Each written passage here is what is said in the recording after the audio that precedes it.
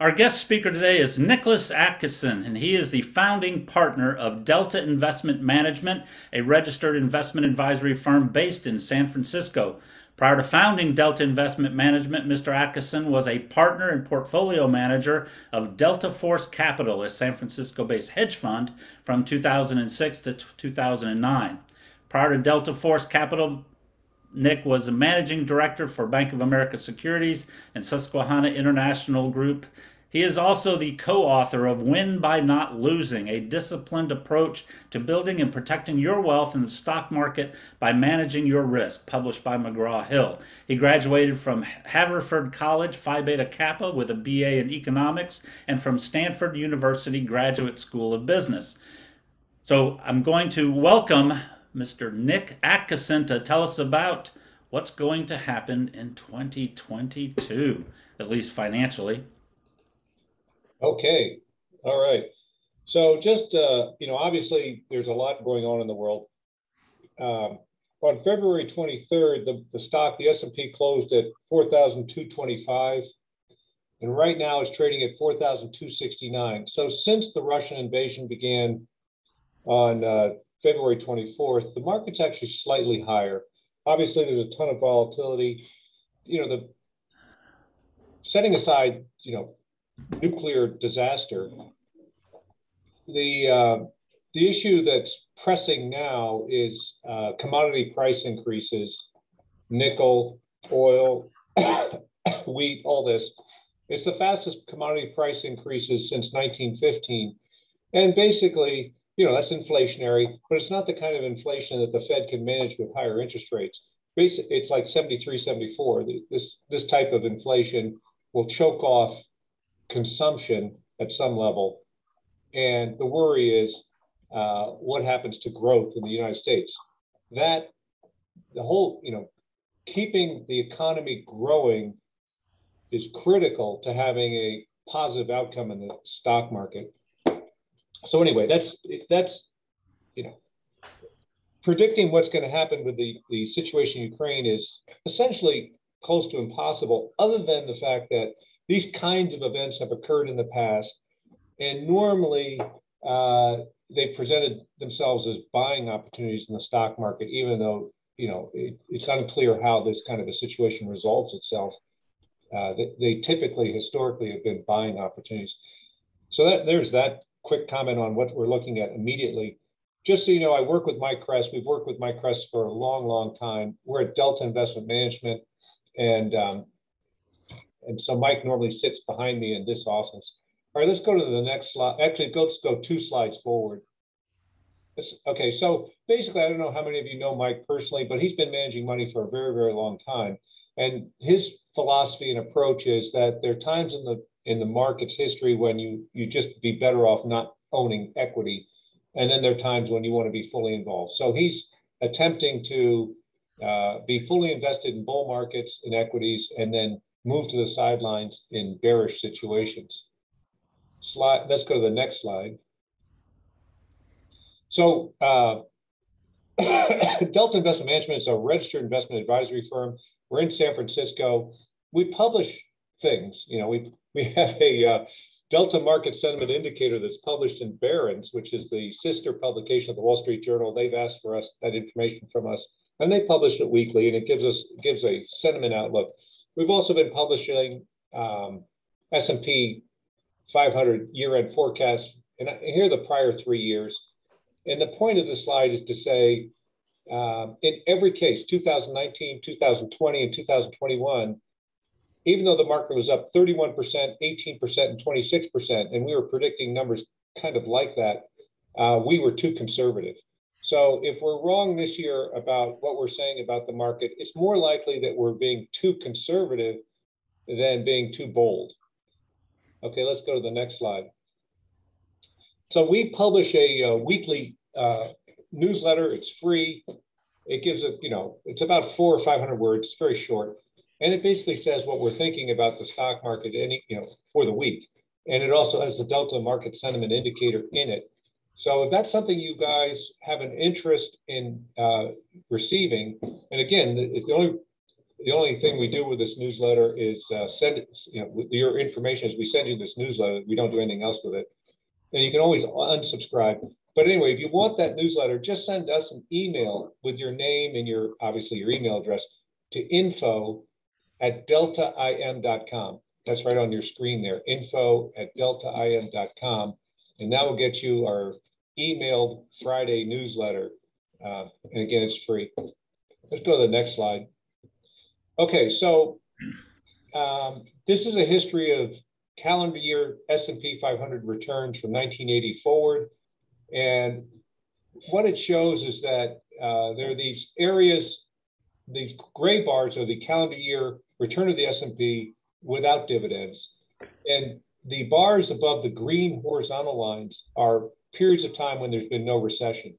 And if you just isolate on those periods of time, what you see is that the calendar year returns are almost always positive. And then you see these circled red areas, those are recessions. And in those circled red areas, the calendar year returns of the S&P are often negative. You also see a bunch of red dots running underneath the horizontal axis. And they've got these red numbers next to them, and they're all negative. What those are the drawdowns that happen during the year. And you can see that they're drawdowns basically every single year. In non-recessionary years, the drawdowns typically aren't that bad. In recessionary years, they're very bad. They can be, so not only do you have negative calendar year returns in recessionary years, you have big intra-year drawdowns. The problem with a big intra-year drawdown, by the way, is that people respond emotionally. COVID was a classic one. The S&P dropped 35% in 3 weeks. And the outlook in the world was very unknown. It would have been very easy to have sold your holdings and moved to the sideline and then missed the rally. The market for the year, including dividends, was up almost 18%. So it turned out 2020 was a decent year, even with COVID. And here we are, we have a war going on in Ukraine, and the S&P is down roughly 10%. The NASDAQ was down 20% as of yesterday. You might think, okay, it's time to sell because this looks really bad. But what it's going to come down to is, are we going into a recession or not? If we're not going into a recession, you really don't want to sell. Okay, let's go to the next slide. So this is just a tabular form or another chart that says essentially the same thing. And it's showing you a grid of outcomes in the S&P 500 from 1975 forward. On the top line, it says real 10-year treasury yield. And on the vertical axis, it says U.S. real GDP growth. So as long as GDP growth is accelerating, stable, decelerating, but growing, in other words, anything including growing, all things include growth, the average return of the S&P 500 is positive. The time when it's negative is when you have decelerating and contracting growth. So in other words, recession, then you get negative outcomes in the S&P. And that's what we saw in the prior chart. This is just a different way of looking at it. And this gets you down to, we have a rising 10-year treasury, and we have decelerating but continued growth of GDP. And the average return for the year is roughly, it says 8% since 1975. Let's go to the next slide. Okay. The question is, again, I'm going to just keep hammering this. Are we going into a recession or not? That's what we care about. And for the moment, the way we look at it is that we have two measures. One, the treasury yield curve, is it inverted or not? And what that means is the 2-year treasury rate higher than the 10-year rate? If that's the case, then the treasury yield curve's inverted. Today, that's not the case. The 10-year treasury rate's about 1.9, and the 2-year is, just going to look it up right here for kicks, 1.6. So the spread's tightening because the 2-year is coming up a lot, and the 10-year hasn't, it's come down actually a little bit lately, but it's definitely not inverted. And then another measure we use to know whether we're going to go into a recession is the leading economic index, which is published by somebody called the Conference Board. And it's 10 economic measures of the economy, and they aggregate them into a single number, and they look at the percent change month over month. And if the 6-month moving average of that indicator is negative, that's a good sign that we're going to go into a recession. And that's not the case. Okay, next slide, please. So this is the yield curve of the 10-year Treasury. What it just shows is that at every expiration, whether it's the 3-month, the 1 year, the 2 year, the 5 year, the 10 year, the 20 or 30, we've got an upwardly sloped yield curve. So that's good. Next slide, please. This is just a long history of the inversions in the yield curve. And what it shows, there's a horizontal dark line there at 0. When the blue line is below the 0 line, what it's saying is the 2-year Treasury rate is higher than the 10-year, meaning we inverted. And you can see once you drop below that, once the blue line crosses down to the downside through the 0 line, we see recessions following. And during periods when it's risen back through and it's above the 0 line, there's really not a recession. But recessions are preceded by an inversion of the yield curve. Let's go to the next slide. So what this is this is the actual leading economic index change, month over month. And you can see it's been positive in all months except for February of last year. And if we carry it forward 2 more months, we now have January information.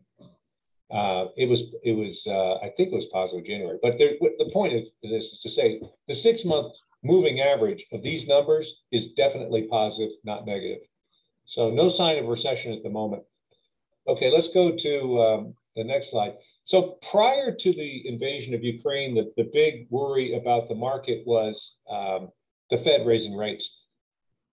Not that there's anything good in an invasion of Ukraine, but in the March Fed meeting, there was a pretty decent likelihood the Fed might have raised 50 basis points. Now they're thinking it's 25 basis points because the Fed, like everyone else, is concerned that the spillover effect of the Ukrainian invasion is potential recession. So they might be more cautious. The other thing I just point out in this line is that inflation is the thing the Fed is fighting. They don't want too much inflation. So they're going to raise interest rates to slow down economic activity to cool off inflation. But when you look at the market expectations on this chart, which is kind of that greenish line there, you see it goes up to 2.01, and then it kind of rolls over. And actually, in the longer run, it's down at 1.86. So that's a way of saying that the people that are in the private sector that are concerned with bonds and interest rates and things like that view inflation currently as temporary. You hear people saying, well, wages went up 5%, but inflation's up 7%. That's terrible. Actually, if inflation's temporary and wages went up 5%, that's pretty good because it means long-term wages went up a lot versus real inflation. All right, let's go to the next slide. So again, a lot of this presentation was put together sort of prior to the situation in Ukraine. And this is, addressing issues in length about interest rates and equities and things like that. Again, I think it's very difficult to really say much that's meaningful about what's going on in the Ukraine, other than it is interesting to note, like I say, that after a couple of weeks, the S&P 500 really hasn't deteriorated since the actual invasion. But anyway, on this chart, what we're showing is how high interest rates can go up before the stock market starts going down. And to make a long story short, this is saying the 10-year Treasury rate can go all the way up to 3.6% before further rate increases cause stocks to go lower, longer term. So anyway, we now have a 10-year Treasury at 1.9. We're a long ways away from 3.6. A lot of people expect the 10-year Treasury to go to 2, 2.5, something like that this year. I don't think there are many people thinking it's going to go to 3.6 this year. All right, let's go to the next slide. So what's driving the stock market in 2022? One is that there's just a ton of capital.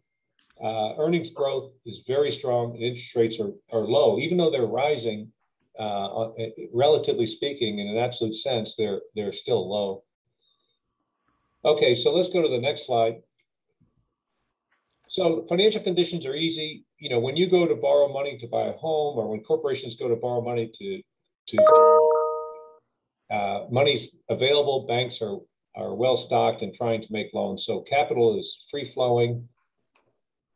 And by the way, it's more free flowing today than it's been in years. That's what this is, a chart showing financial conditions dating all the way back to 1985. And the lower you go on the chart, the more free flowing capital is. So next page. For corporations, free flowing capital translates into going out and borrowing money at low rates. And then when they borrow money, it ends up usually back in the equity market in stock buybacks, dividend increases, mergers and acquisitions, and capital expenditures. Capital expenditures helps shareholders in that they improve the company's productive capacity over time. And all of these measures are hitting record levels. So this is just a chart showing that U.S. stock share, U.S. buyback authorizations are hitting record levels. And that's expected to continue right into 2022. Next slide. It shows M&A is hitting all-time high levels. Mergers and acquisitions also provide sort of a valuation floor. So if stocks get too oversold, they may just get bought by another company or go private. So that helps put a floor in under the market. Next slide. Okay, earnings are exploding. You can see that this is a history of earnings dating back to 88. You see the next 3 years, the earnings numbers of the S&P are right up off the charts. It shows 2021.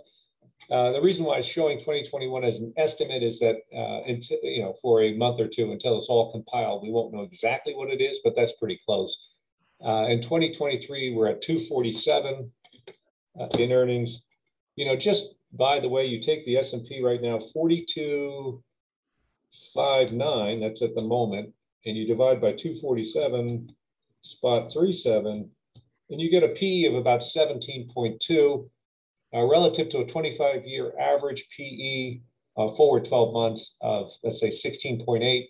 We're not wildly out of whack, so complaints about the market being expensive relative to earnings may be, that's been alleviated in part by the market coming way back.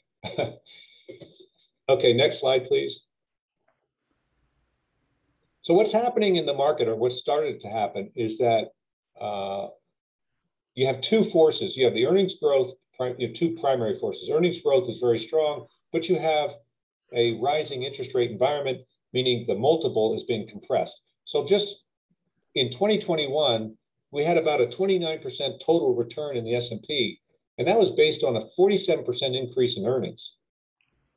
If you have a 47% increase in earnings, but only a 29% return in the index, that means that the price earnings multiple of the market was declined. So the market actually became less expensive in 2021, and that process has continued into 2022. Let's go to the next slide. So this is a chart showing where, what contributed to the S&P's advance last year. And, the structure of the index is it's market cap weighted, meaning the top 5 or 10 stocks really account for most of the action. The bottom 200 or 300 stocks just don't matter. And this is what this chart's showing. The remaining 493 companies in the S&P are circled, and they're all those little blue dots on the far left-hand side. And then you have the symbols like Apple, Microsoft, Google, NVIDIA, Tesla, Facebook, Amazon. And that shows where the 35% of the S&P's performance came from these 5 stocks: Microsoft, Google, NVIDIA. So when we ask what's going to happen with the S&P, and the large part is what's going to happen with these, mega cap, the top 10 stocks or the top 5 stocks. Okay, so let's go to the next slide. So these companies are called FANG or FANG. They're all kinds of abbreviations, but this is Facebook, Apple, Amazon, Microsoft, Google. 23% of the S&P 500 market cap and 17% of the earnings. So I'm not going to read all of this, but this basically says these companies are growing much faster than the S&P. They have much higher margins. They beat expectations by much larger amounts than the average S&P stock. So they've been a very powerful driver of the S&P. Let's go to the next slide. This is a chart looking at the profitability of these companies. So information technology stocks, their net profit margin is 25%. The S&P is at 12.6. So you've got the absolute biggest companies in the market with double the net profit, growing faster with bigger upside. And oh, by the way, they've been slaughtered. Google and Amazon have been absolutely hammered this year and are trading at, in my opinion, extremely reasonable valuations. We have an analyst that follows Google, and he thinks that Google's trading on core earnings something like less than 20 times forward 12-month core earnings. You look at that and you compare it to a Pepsi with much less growth, much smaller net margins, and that's trading at 25 times. So I think in many ways, the NASDAQ collapse of 20% has clearly de-risked the market substantially. Okay, let's go to the next slide. So this is a slide that, on the most highest level shows a blue line that goes up and down. Okay, that represents the typical sort of business cycle. And it also represents sort of typical capital expenditures where you go through an expansion, you peak, you contract, you expand, you peak, you contract. And that's how we've all sort of learned the business cycle. We go through these, rise, peak, contract, trough, rise. Okay, let's go to the next slide. Now this overlays, it separates old economy spending from new economy spending. And you can see there's a difference in the way new economy spending looks versus old economy. New economy spending is just up and to the right. It's that red dotted line. And in 2002, that was 25% of the total expenditure. And when I say new economy, I'm talking about technology spending. People buy PCs, software, whatever, whether in a recession, a pandemic, a growth period, it doesn't matter. They just buy this. So, and now this new economy spending is 55% of the total. So as new economy spending becomes a bigger piece of the overall capital expenditure budget, basically the entire US is becoming much less cyclical. The business environment in the US is becoming much less cyclical and much faster growth. All right, let's go to the next slide. We can skip this one. And the reason why I'm saying we can skip it is because it's already out of date with the decline in the top 10 stocks. This was just saying that they represent a large portion. Okay. They represent a large portion of the market and they seem expensive. That's not the case. Okay, let's go to the next slide. We'll have time for questions because I am doing this rather rapidly. But this is just an incredibly important slide. This is what's going on in the bond market. And what's going on in the bond market, we started a new credit cycle. And specifically what that means is that, well, let's go through it. So we went into the pandemic of 2020. They shut down many businesses. The outlook was unclear and weak companies went out of business. Other companies went out, and by the way, interest rates were taken to zero. Other companies went out and refinanced their debt. So they extended maturities and they lowered their interest rate costs. And so now delinquencies are going to be very low for a long period of time. In fact, they're the lowest they've ever been right now. So what that means is that, and credit cycles, by the way, last for years. So when you're in a bullish credit cycle, you're usually in a bullish stock market. Again, capital that flows into the companies through the debt market flows into the equity market. So that's all very bullish. And let's go to the next slide. The quality of corporate debt has gotten better. So in this last period after the COVID sort of, let's say, balance sheet cleanup, the number of, this is comparing the sort of the high yield debt market, corporate debt market from 2008 to 2021. And basically the point of the chart is to say that the double B portion of the market, that's the sort of the higher rated junk debt portion of the corporate debt market, is now a much bigger percent than it used to be, meaning the credit quality, the way these companies are rated, is better, materially better than what it was in 2008. So not only do we have sort of the start of a new credit cycle, we have companies that are incredibly well financed, tons of cash on the balance sheet, very low interest payments, extended maturities. So that's when that situation changes, we should get worried about the stock market, but that's that situation not likely to change for a number of years. Let's go to the next cycle, the next chart. So people like to say that the stock market goes up about 7% a year in real terms over the long period of time. And what they're doing usually is, taking a line from 1900 to today, and they're saying the average is 7% increase per year. But it turns out that there are long periods of time when the market goes sideways and actually has major drawdowns, and then it goes up, and then it goes sideways, goes up. I mean, the last period of sideways with big drawdowns was 2000 to 2014. We had the 2000 to 2002 drawdown, we had the 2008 and 9 drawdown, each about 50%.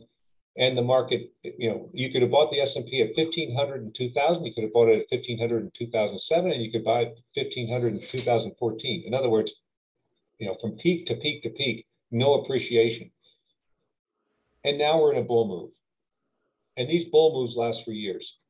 So until we receive the memo that says we're not in a bull move, we're in a bull move. And all the supporting evidence, in other words, no recession, the credit markets, the growth of earnings, all these things indicate that the bull move will extend. Okay, let's go to the next slide. And this is just showing that the average return in bull cycles, we talk again about a 7% average for all time, but it's lumpy, right? Like the bull cycles, you're getting double-digit return. The bear cycles, you're getting low single digits, and you're getting a lot of opportunity to lock in big losses if you panic in the downturns. So we're in a bull cycle, typical of the bull cycles. We're seeing, 2014 through November 2021, the S&P average annual return was 14.9. That's completely typical. That's exactly what happened from 1950 to 1968. 1980 to 1999 was even better. So what's going on in the market, although we keep talking about the new thing and slower growth and this and that, but what's happening in the stock market looks very typical of what's happened throughout the years. Let's go to the next slide. So this is a slide that I just enjoy seeing. It's not actually presenting you much new information, but it's reiterating the idea that there are these bearish periods that last for years, and then there are these bullish periods that last for years. What the chart is showing you is the number of new highs by year. And on the left-hand side, we start, see in 1929, 45 new highs. And then we enter a bear market in 1930, where we don't see any new highs all the way until 1953. So that's pretty bad. And then 1954, we go into a bull cycle that goes on to 1968, lots of new highs. 1969 to 1979, another bear market. It did have 1972 and 73 had a few new highs, but generally a bear market. You can see if you go to the far right, 2013 through 2021, pretty robust. I mean, every single year, new highs. And some years, like last year, was the second highest number of new highs of any year in the history of the market. Okay, let's look at the next slide. So the markets are down. We have the S&P down. Let's just take a look right now. We'll get a reading. S&P down, rough number, hold on, about 10% after today's action, if it holds up. And the the NASDAQ down about 20. Okay, should we buy it or not? Well, if you decide that there's not going to be a recession this year, that somehow we'll move through the Ukrainian situation without that causing recession, it's probably a pretty good time to buy. The reason for me saying that is when you look at the entire stock market history going back to 1900, if you say, what were the two worst years when there was no recession? It's 1957 and 1966. And in both cases, the market was down slightly under 11%. That's where we are today. So, presumably we don't have a recession, and this market's no worse than it's been in the last 121 years, you'd come out worst case flat. We actually still think we'll see an S&P 500 of about 5,200, and so if that's the case, let's just do the math on that.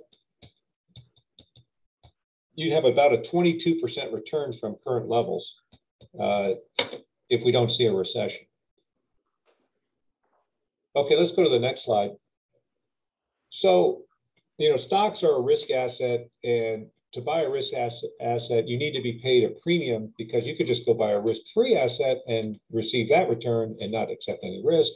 So what we do is we try and solve for something called the risk premium, and we take current stock values and we look at that relative to earnings divided by the risk-free interest rate plus some risk premium. If we go to the next slide, this shows the risk premium that we calculate from 2000 through 2022. And right now we think the risk premium is high. Whether is it 5% or is it 3.5%, that's this top line on 2022. It's not that important what the number is if it's in that range. What's important is it's not negative or zero.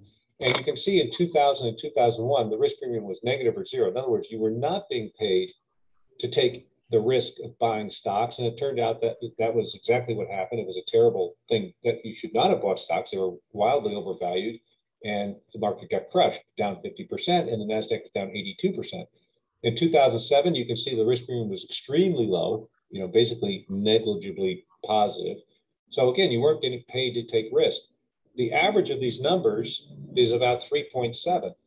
And right now, you're getting paid more than the average amount. And you could say, well, that's because the risk seems more than average with the Ukrainian situation. But in any event, you are being paid to take that risk. So it's not like we're looking at a zero or a negative risk premium. So we think that's encouraging. This is always a good check when you're stepping into a market which people are talking about as maybe being expensive and there's a lot of risk. The question is, are you getting paid to take the risk? And the answer we think is yes. Okay, let's go to the next slide. Okay, bad news. When the S&P gains 25% in a year, it's never gained more the following year. The good news is that it's higher 85% of the time, and the average gain in the following year is 11%. So we go to the next slide. This shows that each year where the S&P was up by 25% or more, what happened the next year, and that's what this chart's showing. And so there's the data that supported the last comment, and you can see generally it's a bullish year with an average of 11.6% up. Okay, so that's really the presentation. If you want copies of the slides, you could send an email to us that says info@deltaif.com, and we'll get you the slides. And like I say, we have this newsletter, that's what I have to say about that. Okay, so we can go ahead and open it up for questions and answers if you have them. I think I can't tell if I see them in the chat here. Does anybody have a question in the chat? I'm trying to look here. Bill Buchanan's hands up. All right, Bill Buchanan. Good morning, Nick. Bill Buchanan. Nice, great presentation. Thank you very much. I mean, this is an area that's so arcane that most people can't track it. I have a couple of questions for you. One is, some refer to Ukraine as the breadbasket of the world. Now, so we're getting into a question that has to do with agricultural commodities. Let's assume that the Russian army is successful and it takes over Ukraine, and so production is significantly reduced. What effect do you think that's going to have on U.S. agricultural production? I think in the short term, obviously, it's going to create some inflation, but basically they're already talking about U.S. producers shifting the harvest. I mean, the planning more towards grain, wheat. Remember back in the early 80s, the Russians used to produce a lot of wheat, but they wouldn't deliver it to their people because they didn't have any financial incentive. So everybody was starving. And so Reagan had to make decisions about, do I give Russians wheat or not? And we ended up, but the point being, there have been periods of history where Ukraine, Russia has failed to produce much wheat, and the U.S. has made up the entire difference. I don't think that, I think the U.S. can make up much of the difference. So I think they do 10% of the wheat market. So it's clearly going to be disruptive short term, but I don't think that their productive capacity would prevent us from making up the difference if necessary over time. Okay, good. Thank you. Last question, Nick, is what's your 5-year prognosis, if you can do it, for a value portfolio? I'll just say this. Predicting long-term is always a bad idea, but they say that after recessions, value stocks tend to outperform. The recession would be the very, very short shock we had with COVID. There was a period of, we did have 2 quarters of contracting GDP. So technically there was a recession. I think of it more of just a shock, but if history holds true, then value stocks outperform. Value, it would be financials, energy. Now, clearly those have been doing very well, turbocharged by events in Ukraine on the energy side. So, this year financials have been doing, value's been doing better than growth, and that disparity between the returns and growth and value got way out of whack.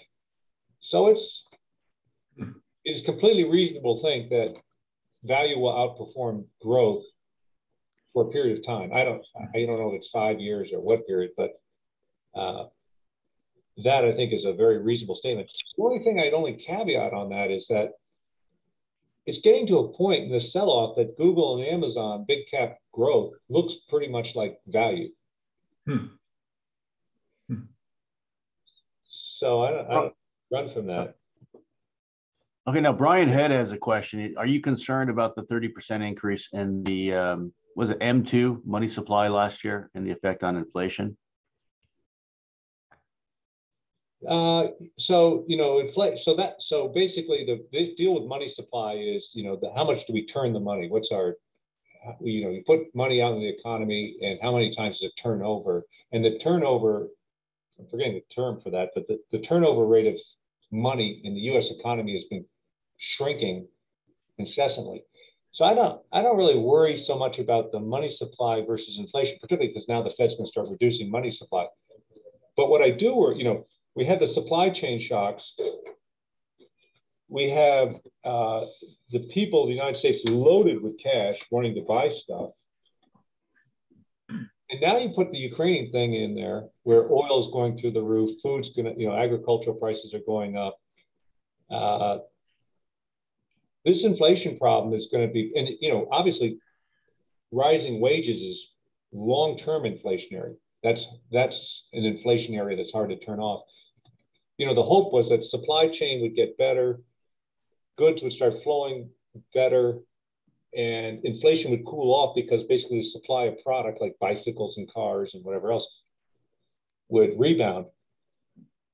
That should happen.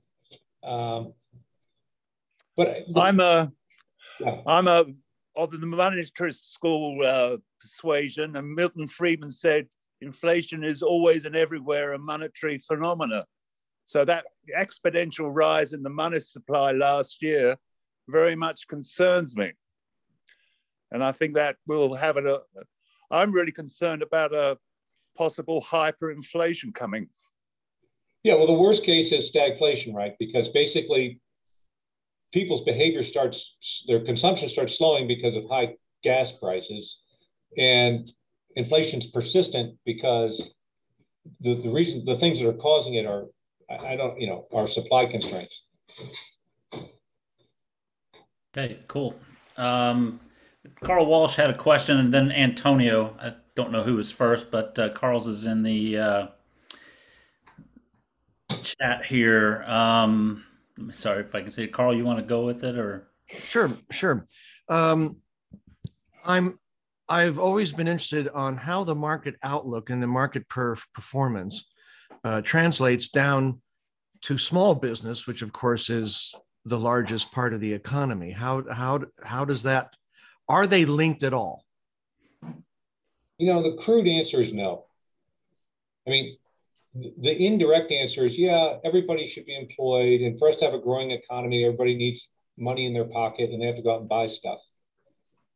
But what's really moving the S&P is, some $1 trillion market cap companies. And, Carnival cruise lines can go out of business. All the restaurants can go out of business. All that stuff A lot of retailers can go out of business. It doesn't make any difference from the, as long as everybody goes to Amazon and shops, or as long as they, fool around on Google and pay, and Google sells ads.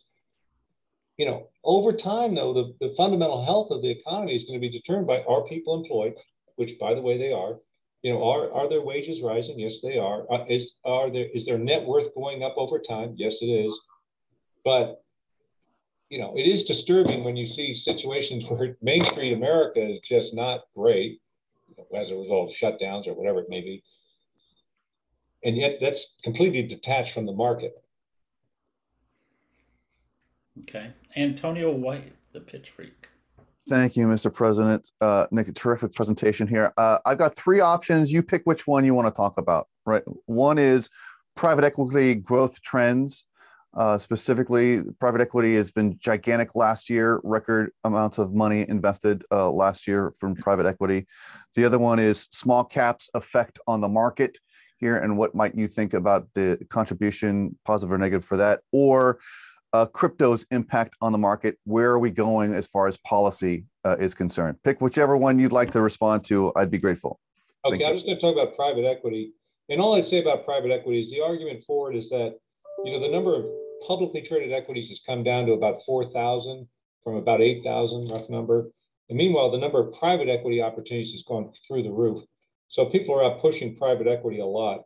And they're also talking about the fact that companies are staying private a lot longer. So when you're buying into private equity today, you're getting a much more mature, developed, profitable company than you used to, 5 or 10 years ago. The only thing I'd say about private equity, though, is that all those funds are levered funds for the most part. So if you pull the leverage out of the funds and you start looking at non-levered return, honestly, I'm not really seeing the benefit of it, particularly because the lack of liquidity to me is a major risk item.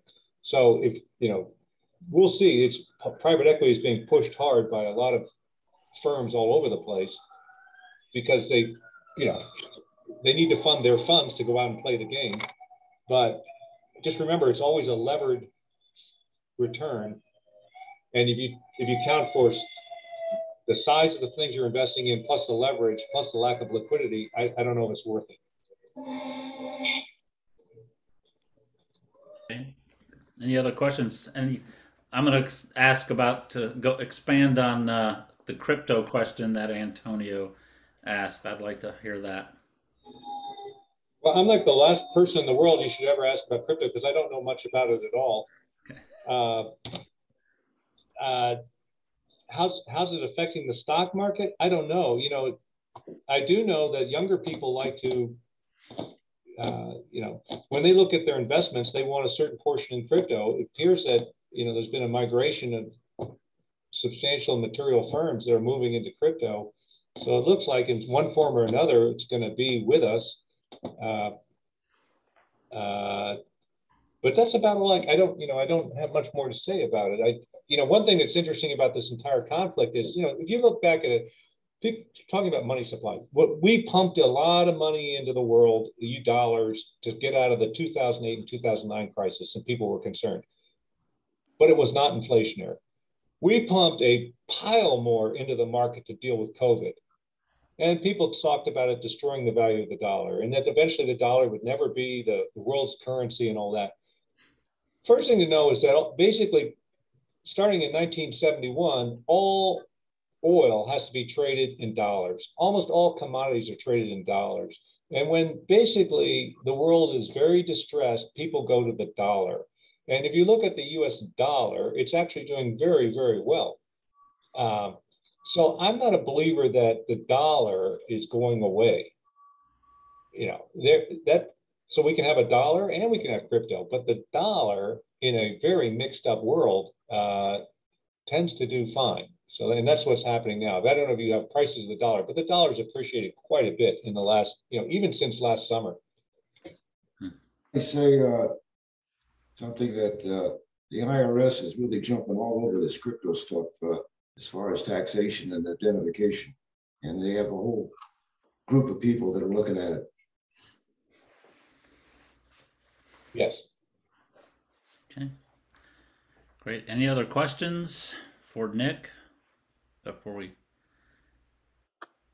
All right. That's wonderful. Nick, thank you so much for interesting presentation. Everybody give Nick a big round of applause.